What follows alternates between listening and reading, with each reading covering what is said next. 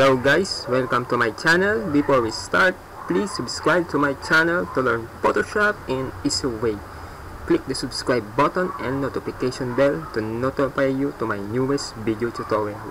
If you don't know some of my language or Tagalog, just follow my best friend arrow and you will learn from it. At ngayon, simulan na natin. Let's begin.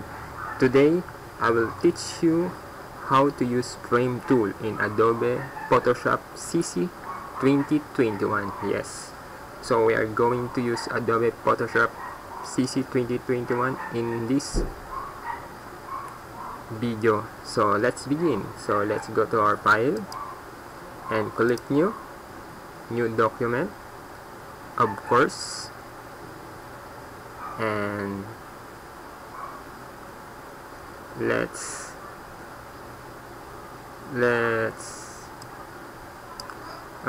go to our default Photoshop size. Okay, for at ease, guys. So let's create. So 7 inches to 5, and the orientation is landscape. Resolution, okay, that's good. Let's click the create button. Okay, so my computer is slowing because of the Adobe CC 2021. So guys, let's do this, guys. So this only for the version of Adobe CC, not for the previous version CS6. This is not applicable, guys.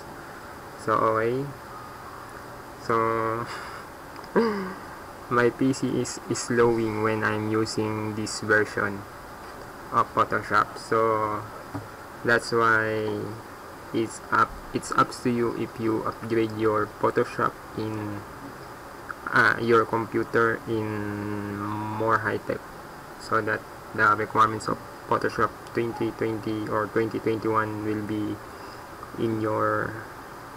okay. Okay, now that our document is here, so let's go to our layer. Click create new layer for the background, and just let goes to a solid color like this, adjustment layer, and then solid color,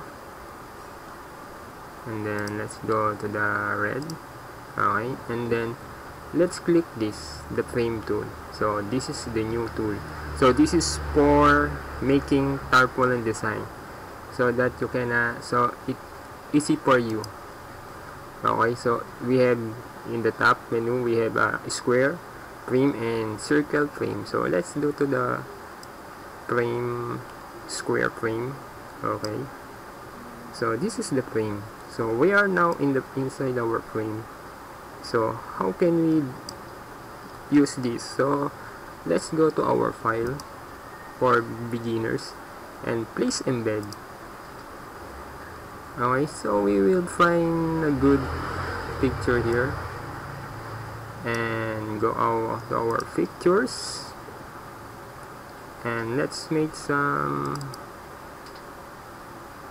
kind of pictures. Okay, so we will use a picture here for commercial use. Okay,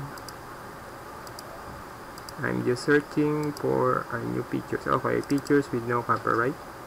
Okay, my favorite models here, of course. Yes, and let's go back here. Okay, let's choose this model. Okay,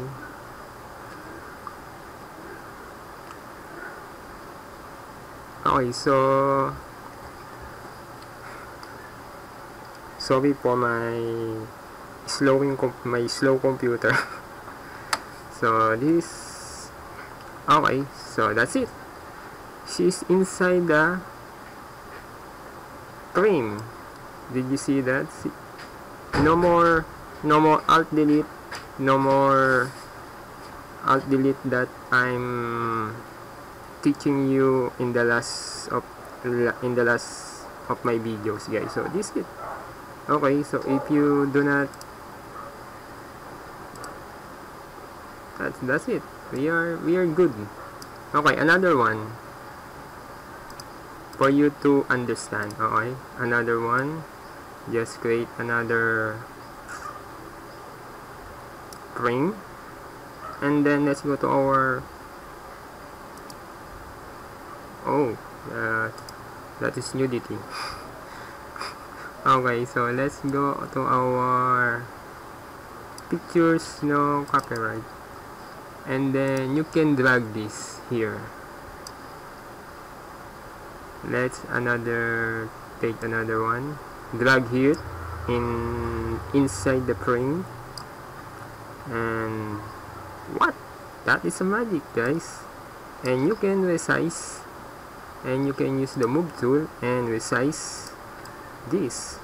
Okay, just click the frame in the layers panel, and you can resize this wherever you want. Oh, that's it. Did you see that, guys? And you can click the picture and you can move that. So that's the better, guys. This is the better version of Photoshop CC 2021, guys. Your work will be easy for making. This is good for tarpaulin, guys, for making tarpaulins or